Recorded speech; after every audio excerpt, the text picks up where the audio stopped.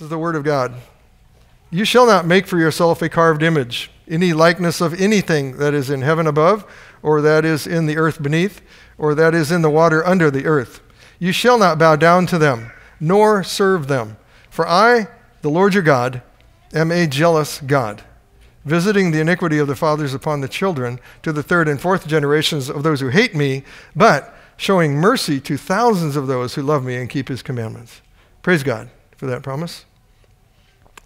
Well, we see here that, and we saw in the answer just a few minutes ago that you stated, that there are kind of three parts, at least in the shorter catechism. If you go to the larger catechism, this is more expanded, and I would encourage you to do that. But it talked about three parts.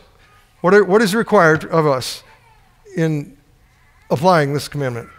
So first of all, it talked about receiving God's word, receiving it. Then it talked about observing God's word.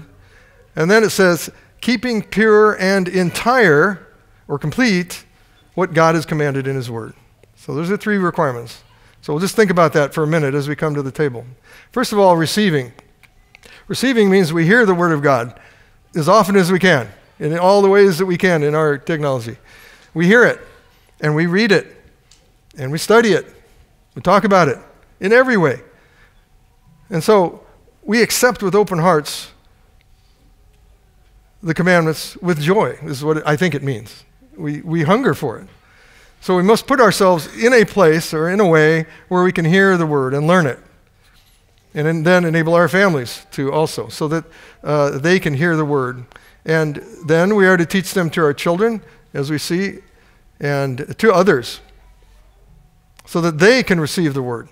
And so let's pray that we would be teachable, that we would be hungry and thirsty for the word of God and receive his word, even today, even now. Secondly, we're to observe.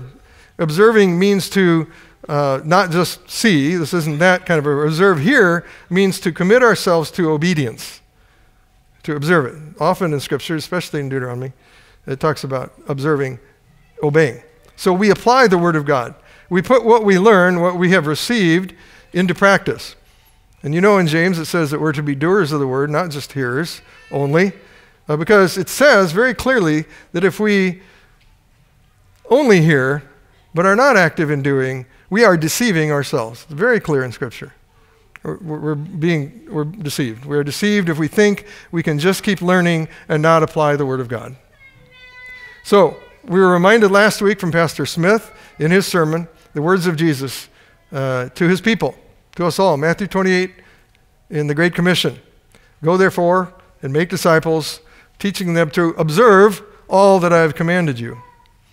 Certainly we need his grace to do that, to help others seek to apply the Word of God. It is the Lord's desire that we make disciples, and to do that we are to teach them to observe what he has commanded, what we have received. So we're to receive and observe ourselves and practice the Word ourselves in order to do that. So the Lord said to Joshua, this is in Joshua chapter 1, verses 7 and 8, only be strong, he said to Joshua. Joshua had quite a task facing him. Only be strong and very courageous, that you may observe to do according to all the law which Moses my servant commanded you. Do not turn from it to the right hand or to the left, that you may prosper wherever you go. Don't deviate from this law. And then verse 8 says, this book of the law shall not depart from your mouth, but you shall meditate in it day and night, that you may observe to do according to all that is written in it. Observe to do. For then you will make your way prosperous, and then you will have good success, as you obey and apply the Word of God. We are to meditate on the Word of God and think on it all the time in order to do it. Psalm 1 says we should be like trees that are planted by streams of living water in order to suck that up, the nourishment we need, and then bring forth fruit. We're to bear fruit as we obey the Word of God. And we need to encourage each other here, as we do, even more so, to be strong and to be courageous in applying the Word of God, because sometimes it is hard to do.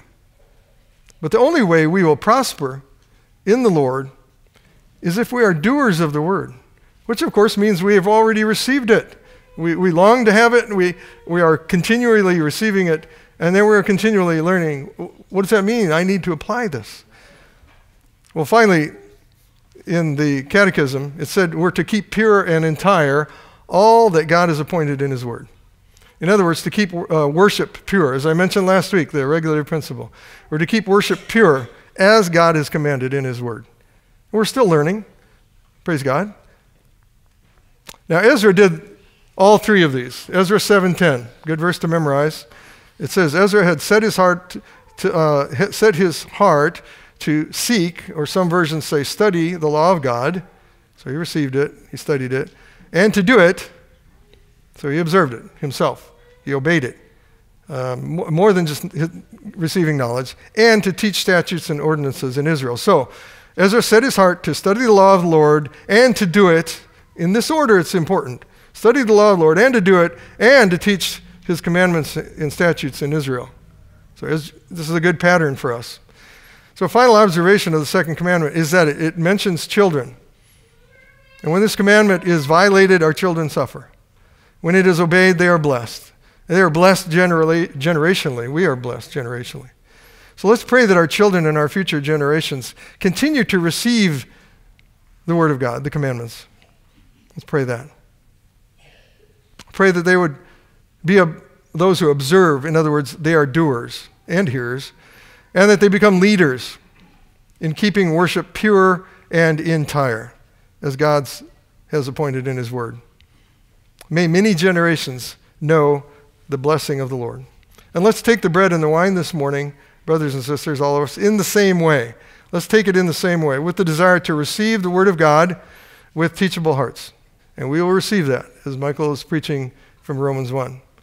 Pray that God would prepare you for that. That you would receive the word of God with teachable hearts. The word, and also the word from the songs.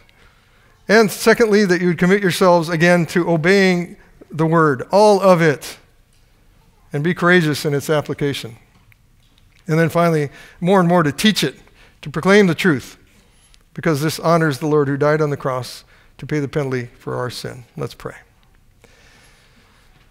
Lord, we do think of Ezra, and thank you for that model that you have given, and we pray that you would make us like Ezra, who set his heart to study and to know the commandments, and then he sought to do them, to apply them, to live them out, and then he was able to teach them.